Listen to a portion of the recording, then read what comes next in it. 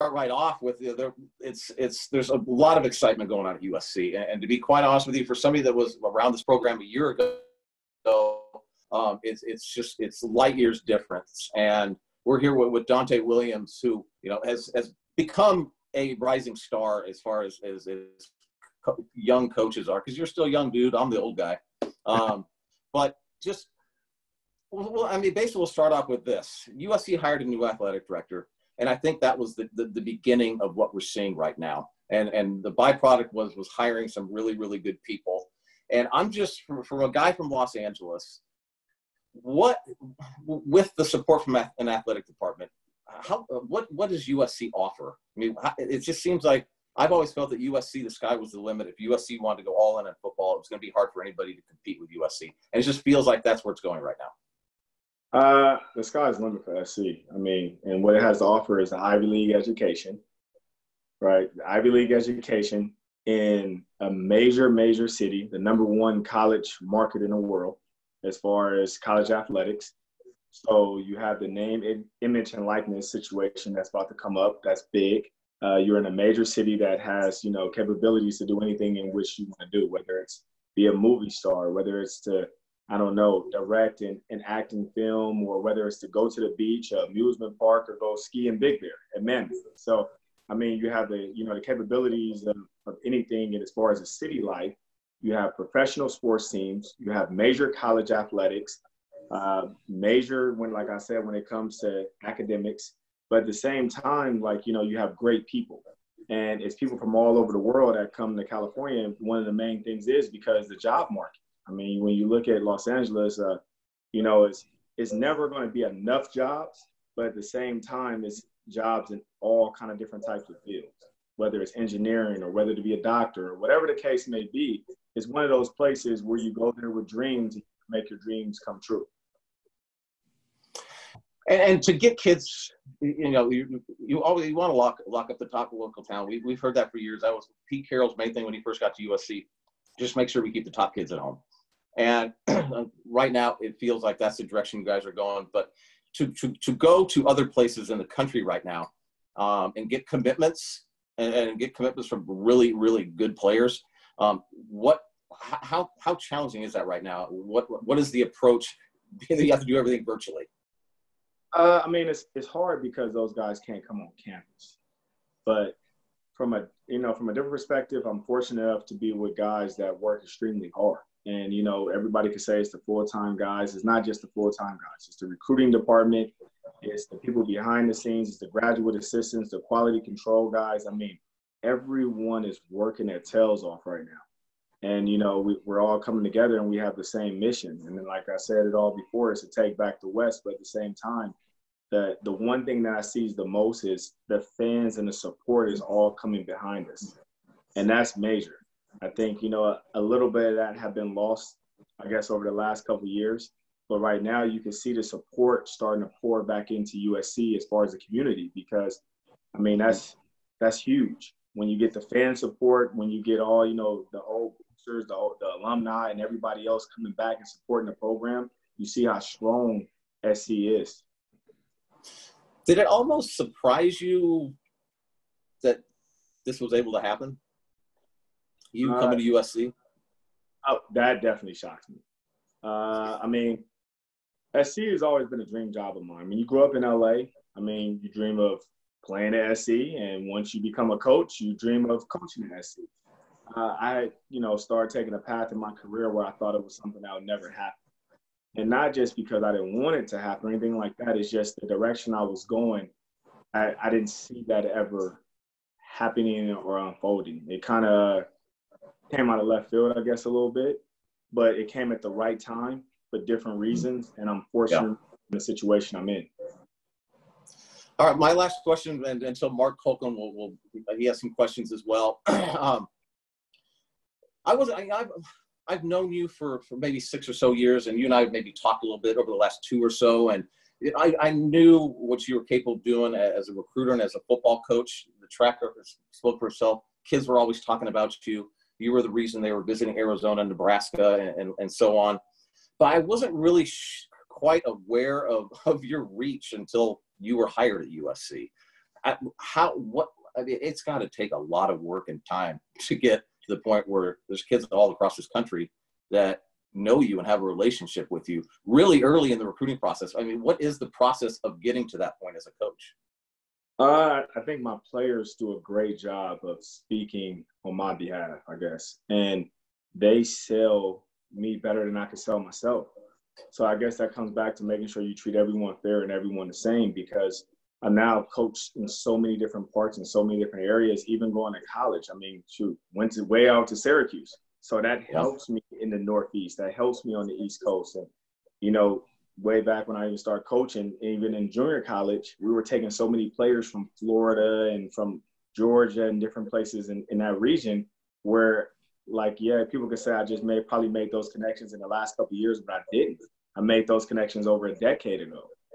And now it's all starting to pay off because I'm in a certain situation right now where I'm at a great university and I have everything to sell. I mean, it's everything. I mean, it speaks for itself. I really don't even have to open my mouth or say anything. A kid already knows so much about USC.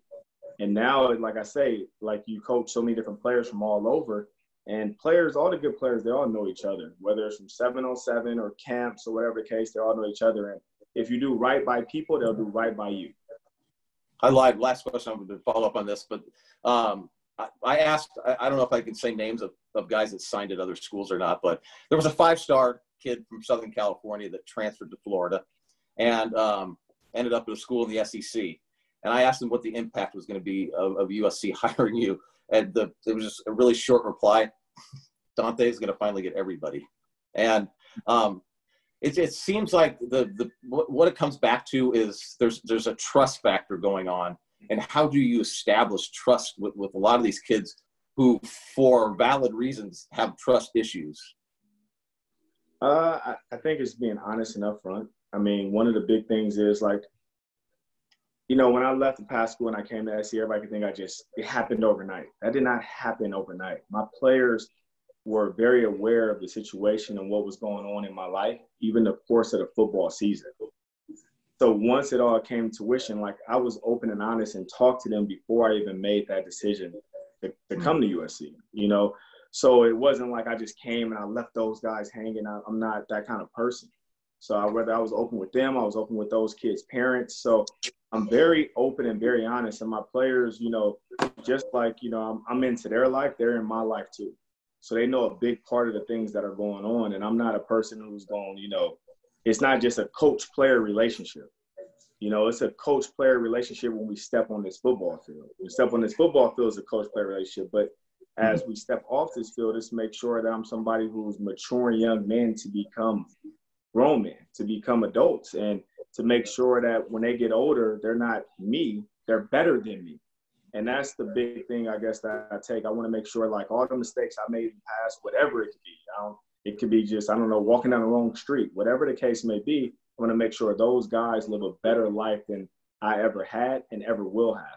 So I guess that's, the main thing for me. Yeah. Mark. Great.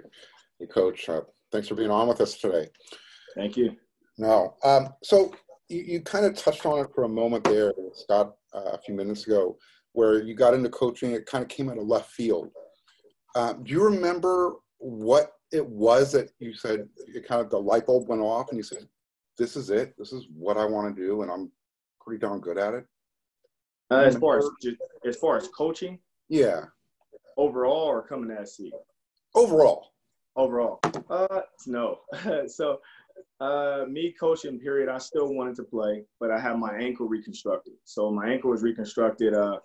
You know, at that time I had, you know, a really close friend, and his name's Chris Ellison. So, you know, is the older brother of Kevin Ellison, ex-Trojan. So Chris, you know, played during college, and he actually went on and he played at BYU and everything else. He said, I have a former teammate, and, you know, he's a head coach now. He said, why don't you go out there and just talk to him? So I went and talked to him, and, you know, he actually offered me the job to be the, you know, defensive back coach at Harvard Junior College. And now he's at El Camino. So, and we went on from there. And, you know, when I started doing it, it was just something to do. After, you know, you started being with those guys every day, I started taking it on like a much bigger role than I thought. And as far as like, you know, I became the weight coach. And when we didn't have practice, I was out there being the speed and conditioning coach. And I was just doing everything. Like I was there every day so much that you would think I was probably a full-time employee because I was there all the time. And I mean, even on like the weekends, I was working these guys out at 6 a.m. in the morning, like waking them up, taking them to like, it was an all day, everyday thing. And to start seeing some of these kids when they start getting their degrees and graduating and going on to college and getting scholarships and everything else, I started realizing that, you know, when you play out, like when I played, I mean, to be honest, I was a little selfish. It was about me.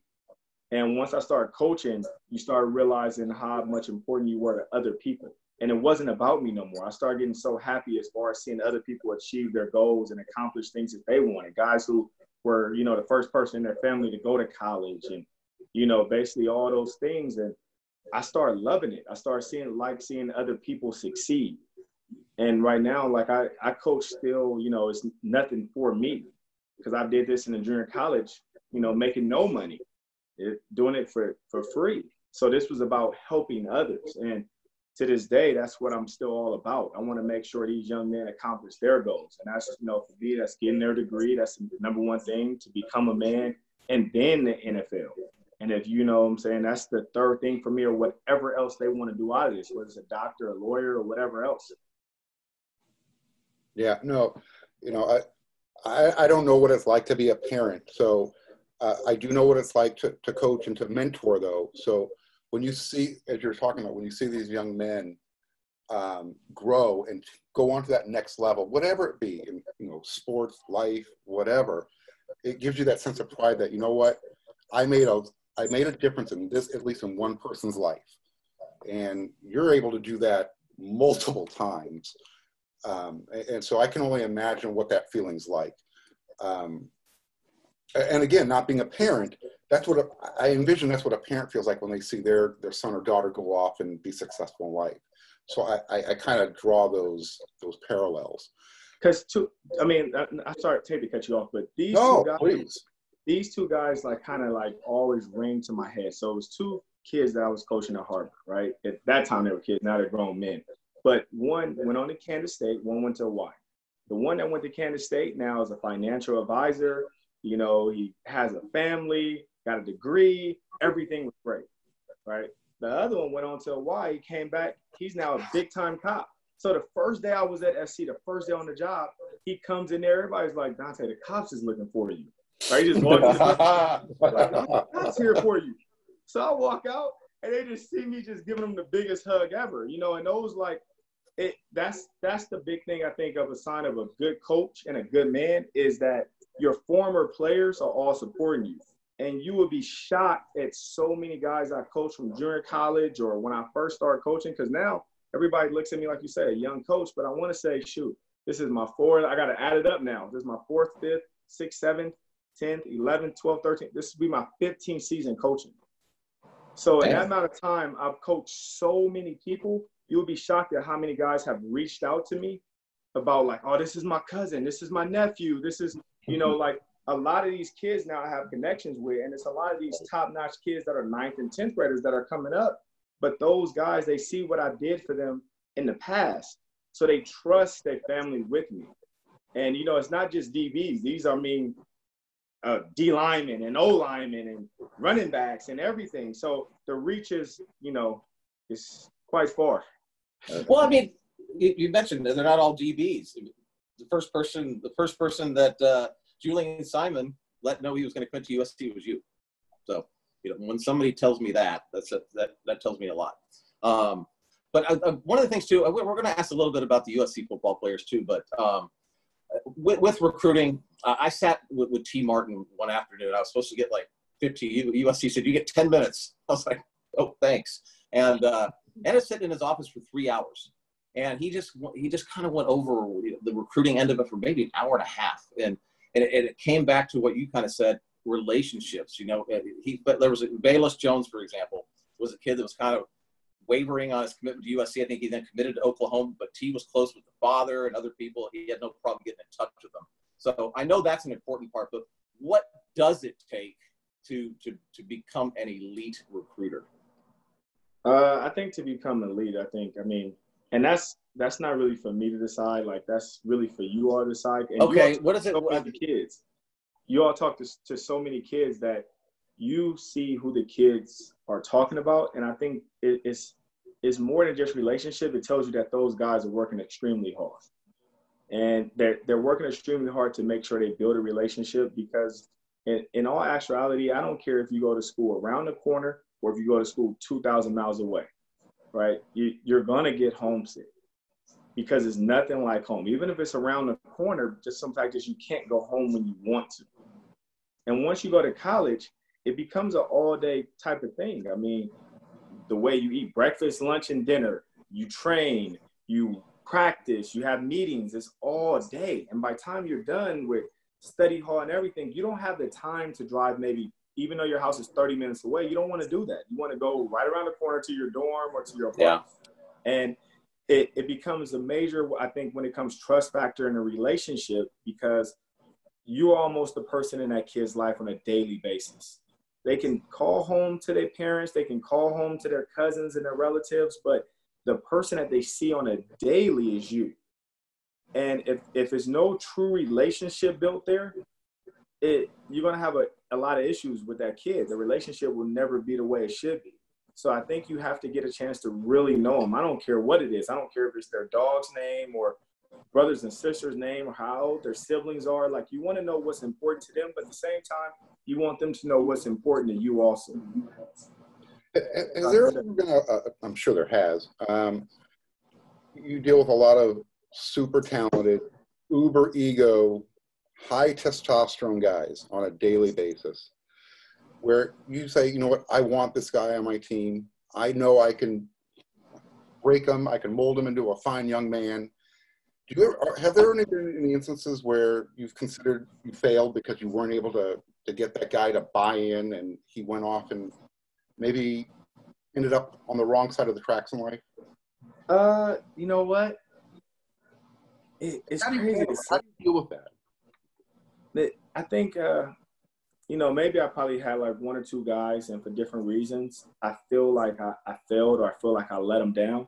But the crazy thing is, both those young men, I want to say within the matter of 6 months, both text me and call me to tell me how sorry they are. And it almost hurt me, because I was telling both of them how sorry I am. Like, I feel like I messed up. I did something wrong. They was like, no, like, I realized, and it was like, this wasn't years later. I mean, this was in like 6 months. Like, I realized what I had. I wish I still had you as a coach. I wish I still was able to be around you. Like, I was ungrateful. And that kind of sucked, because I wish I could have did more to show them before it got to that extent. But to see at least they got a second chance, both those two guys, they got a second chance, and now they're both making the best of it. I mean, that's all I could ask for. And I'm always willing to help guys that I coached in the past, even guys that I guess, you know, didn't sign with me. I've seen so many guys who didn't sign with someone, and they go on and they have professional careers. It's crazy. Even in that aspect, so many guys that maybe sign with someone else and they go pro, but yet they still contact me once they pro. And they chose to go to a whole different school. And I've never like, oh, forget that guy because he went to that school. No, he did what was best for him and his family. So I'm not an egotistic, like, I did this, I did that, or if you didn't come with me, forget you. I've never been like that. I never will. Well, and I guess I was setting up for the follow-up question is, knowing that these types of cases exist, you know, does that, how measured are you when you see another potential recruit out there that might fit this category, that can you go after him? How much time can you invest into it before you decide I have to move on because it might not be the right fit for the program? You know what? For me, this is going to be crazy to say. Now, there's certain things where I understand you can't touch a recruit because of certain things that maybe he's done. Right. But if you can still touch him, I'm still going to recruit him. The simple fact is, like, I made a ton of mistakes growing up, a ton. I made a lot. And I was fortunate enough to have the right people to stick by me, whether it was my parents, whether it was my siblings, my family. But also at the same time, I had a lot of coaches that believed in me. And those guys helped also mold me, and they were part of my process and part of my journey to be where I am today. So I can't say, like, just because they say, okay, he's not a good student, or because all of a sudden he decided to do something that maybe wasn't the greatest decision, that doesn't make him a bad person. So it's one of those things where you have to make sure the person is the right person, still fit for the program. Right. Is he a terrible person, or did he make one bad decision? That's drastically different. If he's a bad, malicious person, then yeah, that's different. He's not good for the program. He's not good for a team atmosphere. He's not good for us or me. But if he made a mistake, that's a little different. Who are you talked about, you've been coaching for 15 years. Who have been the biggest influencers on you as a coach? Shoot, I could go down a list. I hate to keep saying, some of the same guys, but that's all right. You take Demetrius Martin, you take Tosh Lapoy, you take, Cristobal, you take Mike Riley, you take Bob Diaco. Marcel Yates, Keith Williams. It's a ton of guys. Bobby Williams from Oregon, Keith Hayward. I can keep going on and on of great people I've been fortunate enough to be around. And, I've learned so much from different individuals. And, I've been fortunate enough to be around a lot of guys. Sometimes they say, you learn things from people, you learn what to do and what not to do. I've been gratefully, appreciative of, I've been around a lot of people, I've learned what to do. And, and not just more than football coaches, great actually men. And, that's what the biggest thing, I guess, when it came to coming to SC, like me personally, I love Coach Houghton. He's been nothing but great to me. And he's a great man. So, and you can see it because it's family first, it's all those kind of things. And he's going to allow you to do your job. And right now, with Mike and Brandon, they're doing everything possible to make sure we have the resources to do our job at the highest of levels. And when you give someone who already has hungriness, when you give someone who already has a great work ethic and everything else, and you give them all the right resources, the sky's the limit. And right now, you guys would normally be traveling around the country, visiting high schools and seeing kids. And next month, you'd be at camps and all that kind of stuff. Right. So you're doing everything virtually. What is your schedule on is there any such a thing as a typical day, but just your average day for you? I'm going to wake up at probably about 7 a.m., maybe a little earlier, but I'm going to wake up around there. I'm going to probably jog maybe about 3 miles real quick on the treadmill. So I'll go ahead and try to do that every day. I try to beat the time I did the day before. So I'll do that and do light lift as far as that. And then I'll come in the kitchen, make a quick breakfast, take a shower. And then around like 8 o'clock, I'm on some kind of FaceTime or some kind of Zoom. And I'm the whole day. And then, now since we're back meeting with our players, we have a set time where I'll meet with those guys for a Zoom for maybe about an hour to an hour and a half. We have all kind of staff meetings and different kind of meetings that involve the coaches that I make sure I'm a part of. And then the rest of the day is now FaceTime and Zooms with different prospects. And, before I got on this call, I was just on a Zoom with a prospect for over 2.5 hours. So, it's one of those type of things. Shoot, when I get off this call, I'm probably going to play video games with 1 or 2 of them for probably about the next 2 hours, and I'm probably going to be right back on a Zoom. Are you any good? I'm good. I don't know about all of them, but so you got game. Yeah, I'm pretty good. I hate losing. So if it's a game that I think I may lose it, I'm not going to play that game. I'm not playing just for fun. This is not fun. This is for me to make sure I show you who's boss. Hey, on to the competition thing and hating to lose. All right. Well, I hate to lose too. I'm in different ways. The stuff I'm competing for is trivial compared to what you're competing for. It's all the same. But does the thought that somebody is maybe working harder than you, is that a big motivator? Because it is for me. Yeah, I don't like to feel like it's one thing. Like I say, you can choose a school because maybe the school has a better degree. But I'm fortunate enough I'm at SC, so I don't feel anyone has a better degree. But just different reasons why. Maybe I don't want to leave my particular region. I get that. But the one thing that I refuse to lose at is because someone outworked me. Maybe someone decided to talk to you for 30 minutes longer a day. Maybe someone decided to have a better way to present information to you, because that's what it's about for me. I mean, Coach Houghton said it best. He even said it today. He said, you know, I have nothing to do with used car sales or nothing like that. My biggest attribute is to make sure I present information to you. And it's, you know, a lot of things is about how you present that information. I guess that's key. And if all of a sudden maybe me staying up, I don't know, to 3 o'clock in the morning to put together a better PowerPoint presentation to present it to a family, then I need to do that. So it's definitely not going to be because someone outworked me. Maybe they got a different avenue, but that's not going to be the reason why. On the fun competitive side, inside with the rest of your coaching staff, you guys have brought a huge amount of new energy and a vibe around the program. You touched on it earlier that I haven't seen in a while. And you're right, the alumni, the Trojan family, the fans, they're starting to feel it again. And it's because of the communication. Now, with that, on the competitive side, when you guys are recruiting and all these hype videos are coming out, are you guys getting after each other to see who can come up with the next best one? Are you suggesting ideas? No, you know what? It's not to the point to where it's like, you know, sometimes you have a big brother, little brother, and the little brother always wants to be better than the big brother. We haven't got to that. It's so much more of that the happy family. Like, you know, like we all want to support each other so much. Granted, are we all competitive? Yes. But at the same time, for us to achieve what we want to achieve, we all have to do it together.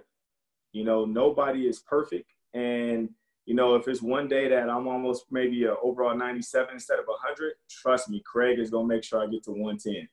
You know that? So trust me on that. Like, the energy is just completely different. Like, you take the other day, I must have got a text from T.O. at like 10 o'clock at night, like, what are you doing? Like, I'm bored. I need to do something. Tell me what you need help with. Like, and this is like 10 o'clock at night. Like, what do you need help with? Give me something to do.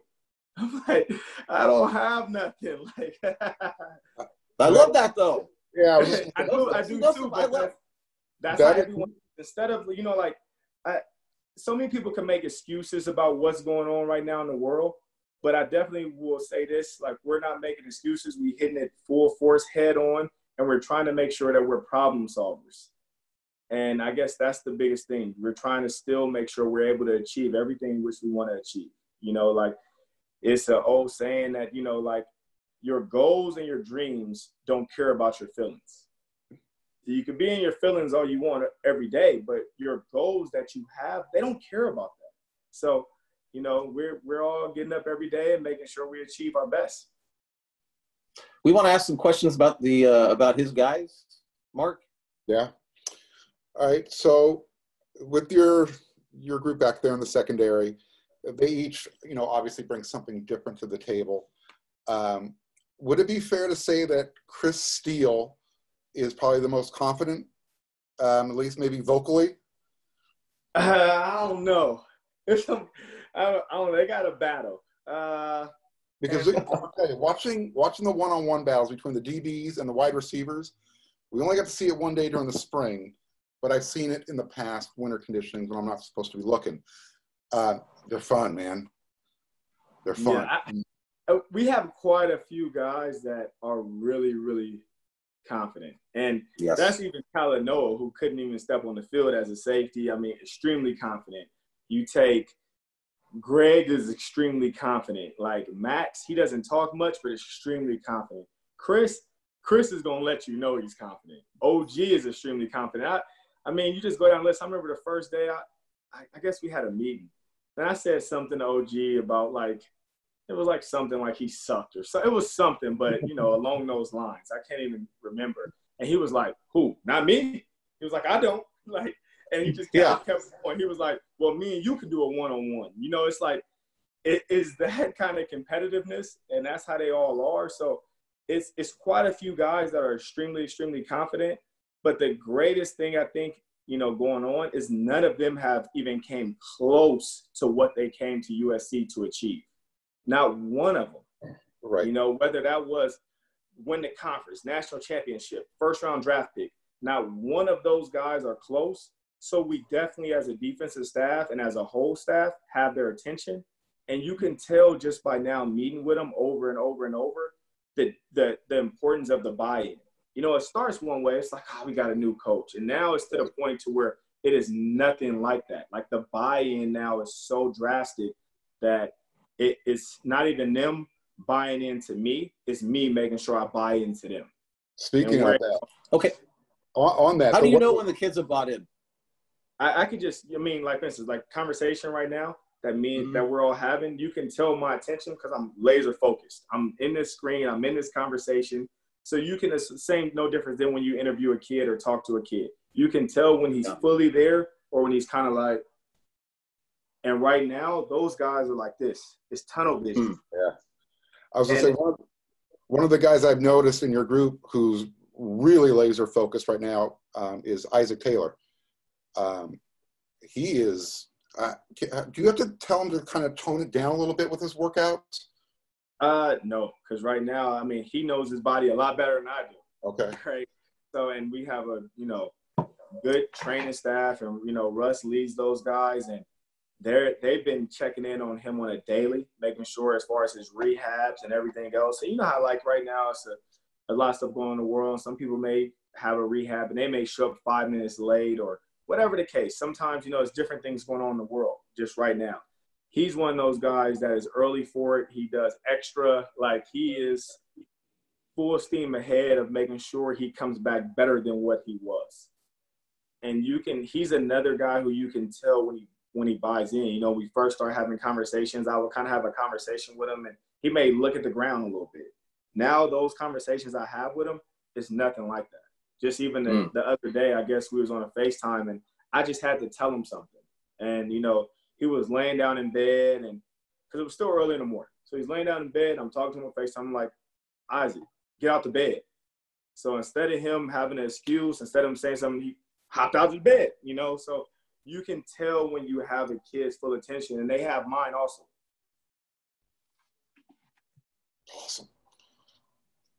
All right, so you're from LA and USC. I mean, we've talked about USC over the years a little bit, just a little bit. And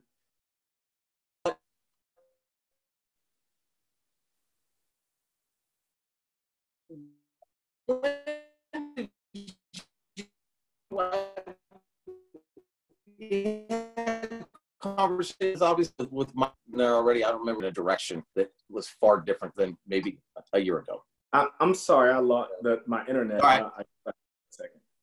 So coming to USC, you're from LA. This is where family is. You know, it's a great university. But you know, USC had been a program where a lot of you guys were like wondering if USC broke. You know, there's a lot of stuff going on. There was a lot of talk going on. I'm not saying you were saying that, but what did Mike Bone present to you that made you confident that USC was going in the direction that we're seeing it going right now? You know what? It wasn't nothing that he didn't present to me. Like when he actually got a chance to call me, and he called me multiple times, I can hear the bolt of confidence that he had in the program. And you know when you have the right leader. You know when, you know, you ask someone a question and it's kind of like they're thinking, like they don't know what to answer. And everything I said on that phone call and I was able to ask him, he already had the answer. So when you already have the answer like that, that tells me someone that has a plan and they know what they got themselves involved into and they know what they're going to do to fix everything. And you can tell he was someone that this wasn't his first job. This wasn't going to be his first turnaround. You could tell it was something that he already had done in the past, and he already had an agenda, had a plan, and he knew how to apply it and what he was going to do. And you already see it starting to take place right now. Would you have come to USC if you would have felt that maybe it wasn't a program that was going in a direction that could win a championship? No. I mean, I'm too competitive to feel like I'm just going somewhere to take a job. Like, for one, SC is a lot bigger than just a job to me. Like, this right here is like, this is what I grew up on. This is what I know. Like, this is life to me. This is not a job. So it would be extremely hard to go somewhere like feeling like I'm just going to just just go off to lose or just going to just compete. Like, it's a lot more than that. Like, I'm here to be the best. I'm here to make sure that all of us are the best. And then everyone that you talk to in the building, they all have the same agenda to make sure we're second to none. I'm sure, I'm stating the obvious here. Before you got to USC, you obviously had, spoken to a lot of the kids on the roster. When you got to USC, though, were you surprised by the talent level there? No, because a lot of these guys I recruited in the past, and if I didn't recruit them, like being in the conference and all that stuff, like you do evaluations over everybody, right? So I had an idea what the talent level already was. I think it's about, quite a few schools in this conference that has really good talent, really, really good talent. And some of them, just because they don't maybe have a guy who's a 5-star guy doesn't mean that they don't have talent. Like they developed that guy and they found him and they hit him and whatever and signed him on signing day. But there's quite a few teams with talent in this league, and we're fortunate enough to be one of them. The biggest thing is making sure it's one thing to just have the talent. The next thing is to make sure you develop the talent and a basis of trust. Because it's different when you recruit a guy. When you recruit a guy, you sit in the living room, your parents get to know you a little better. So it's already some bit of a trust before they step on campus. When you already come and you're coming as new coaches already into a staff, right, you have to get those kids to buy in. And you don't know how many coaches they had before you or, just different things, right? Everyone has a different agenda. You may have someone who's like, I don't care, after this year, I'm going to be a first-round draft pick. You may have another guy who's all about the team. Everybody has a million different agendas. The biggest thing is make sure we all have the same agenda. That's what matters. And if we're all on the same page and have the same agenda, everybody's going to get what they want out of this. If we all have a whole bunch of different agendas, it's like a whole bunch of different independent contractors trying to build a house. The house is going to be terrible and it's going to fall apart. So the biggest thing is making sure we're all on the same page. And once we're all on the same page, which we're moving in that direction right now, then anything can happen. What are you looking for? When you offer a kid, what are you looking for? What is that kid able to do as a defensive back? The biggest thing is, like I say, do you love football? That's my number one thing. And then I look for certain intangibles. And it's weird to say because it's not just a defensive back. It's more of the exact position I would like for you to play within the defense. Each position has different intangibles. I don't recruit just defensive backs and just throw you on the field and we just decide where you're going to play. I have to look for certain intangibles for certain positions. And that's why you have certain guys that tell you, oh, well, I'm going to play boundary corner or field corner or nickel or boundary safety or field safety. Like, it's certain intangibles to play those spots. And that's what we're looking for right now. And we're fortunate enough to have a couple guys on the team that could play those spots now. And we're going to make sure we continue to grow and, get better and better. How do you? So that leads me to this. I'll just get to bang this follow up in that a parent told me, and I have been multiple parents, said that you guys are doing the best job of, at least with these 2 or 3 people, of detailing what you see for their kid. I mean, how do you go about conveying those details on how you see them fitting in? Well, the biggest thing, because so many people could say, like, are you going to be a first-round draft pick? That's a lie. Nobody knows that. You have to stay healthy. You have to develop and everything else. But the greatest thing you can give anyone right now is your time. And the reason why we're able to detail things out is because right now we are so willing to give people our time. That's our number one priority, is making sure it is detailed out. So whatever question, concern, issue you may have, we're able to make sure we answer. And if I can't answer, I'm going to make sure I find someone else that can. And you can see it within our whole staff. I mean, you take even like Spencer, for instance, who's, head of the recruiting and everything else. Last night, I came up with some idea at 11 o'clock at night. So I text Spencer. I'm like, yo, you awake? He responded right back.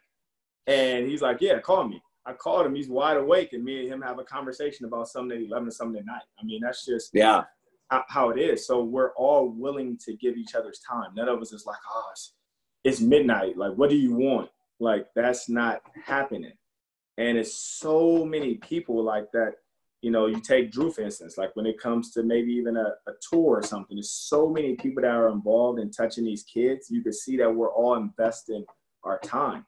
And that's why I think we're so detail oriented. And if you're willing to invest your time in someone right now, you can only imagine when they step on campus and you're able to be in their face and truly coach them, truly develop them, and truly mentor them to become a man. But if you're not willing to give someone your time now, why would you give them your time then when they step foot on campus and they may be a group of 10 guys, they may be number 10. But we're not, that's not us. That's not who we are as people. Art, how concerned are you right now, Coach, about, obviously the COVID situation we're dealing with? We're starting to hear, not so much reports, but a lot of talk about the local kids possibly leaving the state to go play ball their senior year if they can't play here in California. Has that discussion or conversation come up at all? As far as high school kids? Yeah. That discussion has not came up, but that's, way, way above my pay grade. That's something that, I guess the CIF and the city section and all those things will have to decide to make sure everyone's health and, in their best interest. I'm just starting to know, there's some parents that are, maybe they're floating it out there as a joke or not, but there is some talk about, hey, if they're not going to be able to play here, and I think it's about exposure and wanting to make sure that their kids can get as much opportunity for you and other coaches around the country to see them play. I guess where I was going with this, would you encourage that, or would you tell them no, stay home?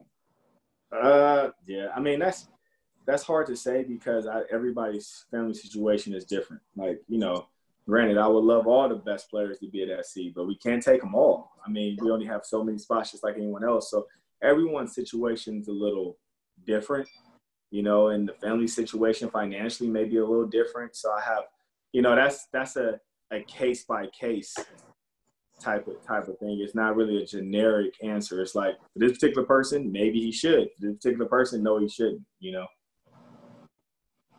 it's weird times, so I figured, Yeah, it's crazy, but yeah.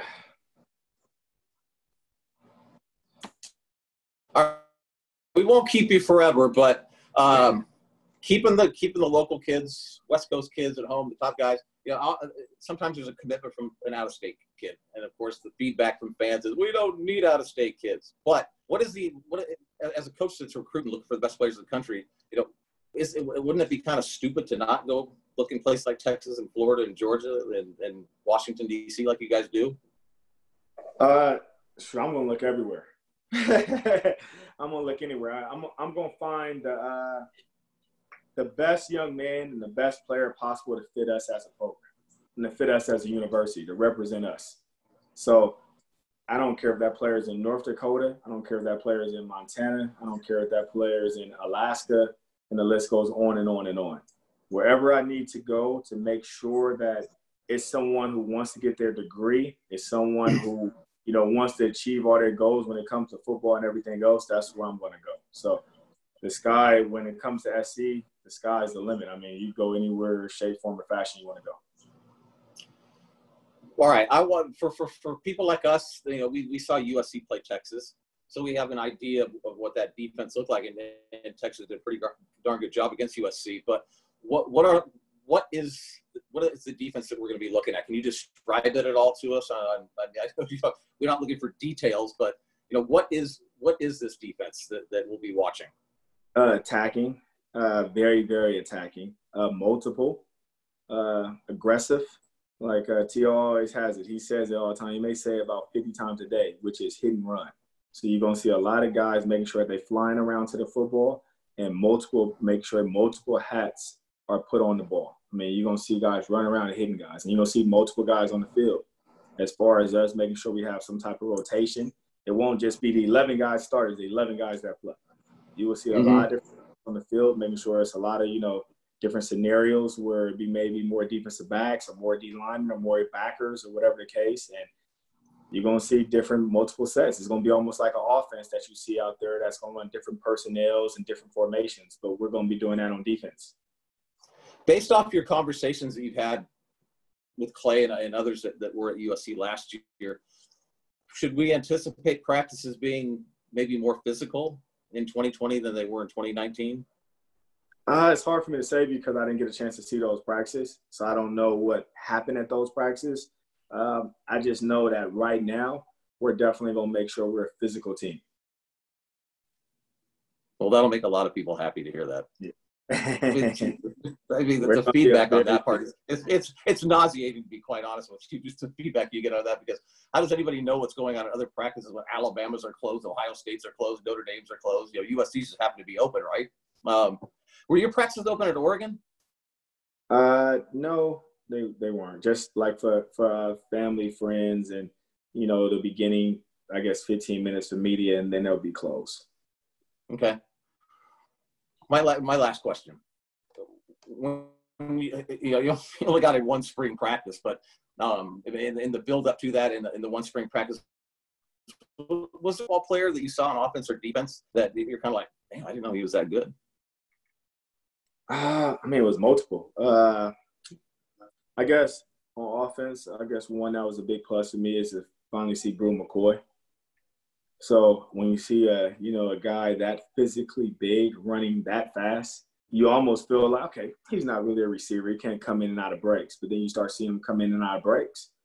And then you see a guy like Tyler Vaughns who is almost jogging a route, but he understands receiver play so well, and he's coached up that the last second he puts his hands out and he catches a 50-yard bomb down the field.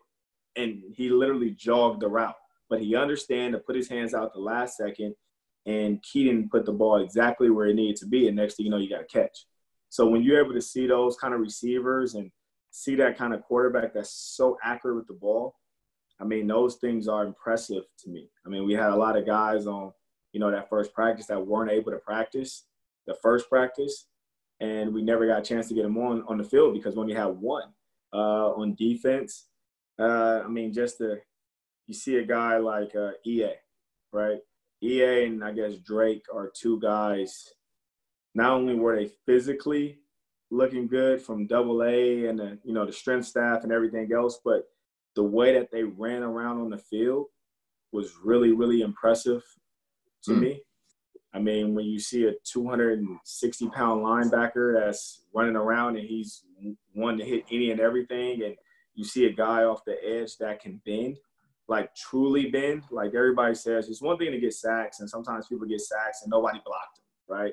But when you got a guy who actually bend the corner and almost like it looks like, I don't know, like his shoulders darn near on the ground, and he's able to still bend and rip around the corner and, touch the quarterback. I mean, those are impressive things, especially for me as a DB coach. You get a guy in the middle of the field and somebody's running a crossing route. You got a middle linebacker who's almost trying to knock somebody's head off. And to tell a DB that maybe, I mean, it happens. You may get beat, but it's okay because here goes Drake with the sack. Like, woo, we're all happy. Yeah. So that was impressive for me. Man, Drake Jackson, one game. Drake Jackson, I think one game last night seemed like he played every position on defense. He played like middle linebacker, rush the pass. Like he probably playing can. a little bit of DB. We're going to put him out there at corner and let him do a cloud corner and just go ahead and just beat receivers up.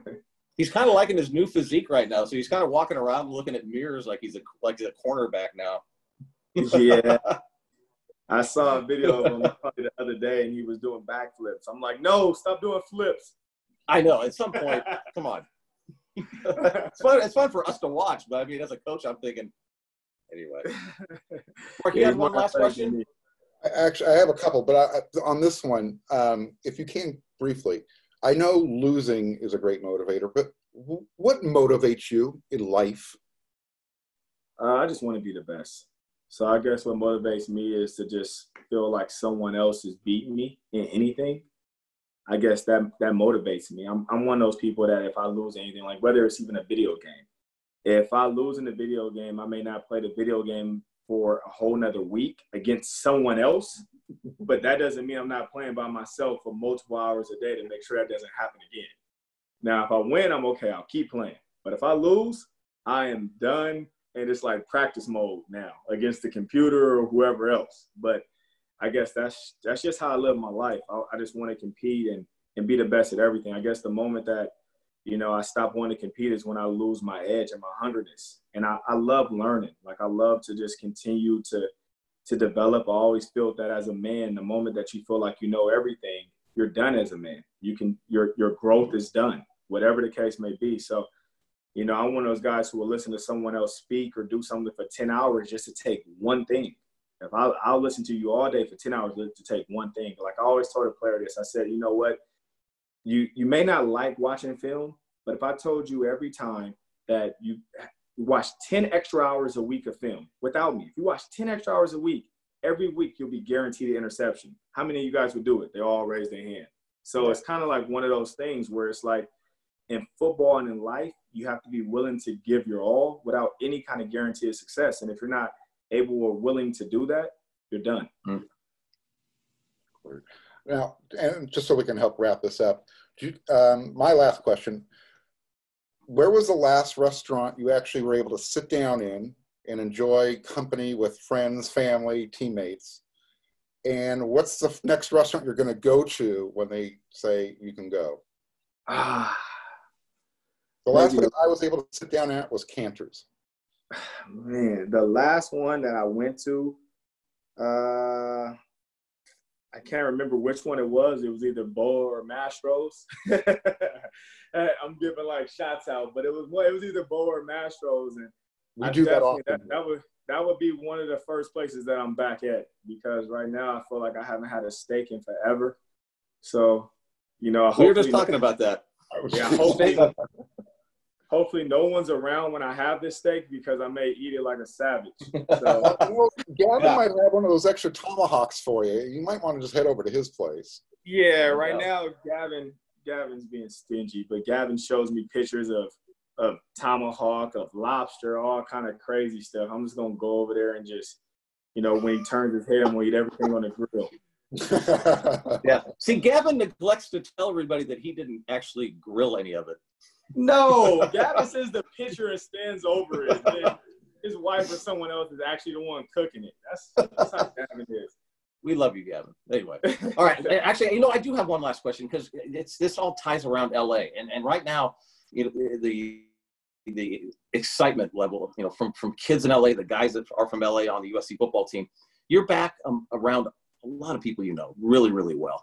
You know, the Chris Claibornes, the Willie McGinnis, and even like Derek Holmes, for example, you know, just guys you grew up with and you know really well.